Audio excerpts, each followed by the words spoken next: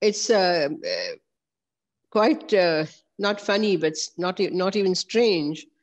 But a lot of people find it a little sort of irritating that each time we talk about arts in Bharat, India, and culture, we always have to hark back to some hundreds of thousands of centuries.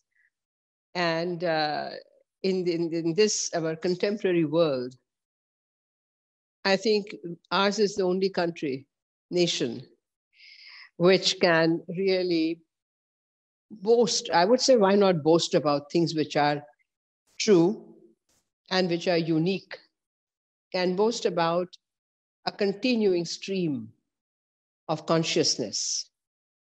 And this consciousness is not only about arts and culture, it's about the philosophy of life, what we call Dharma, the cosmic code by which the entire cosmos, the universe, moves, rotates, expands, and lives, and how the atoms dance in space.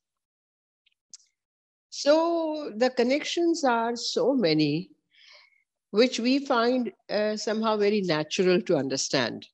It is in our genes, it's in our ethos.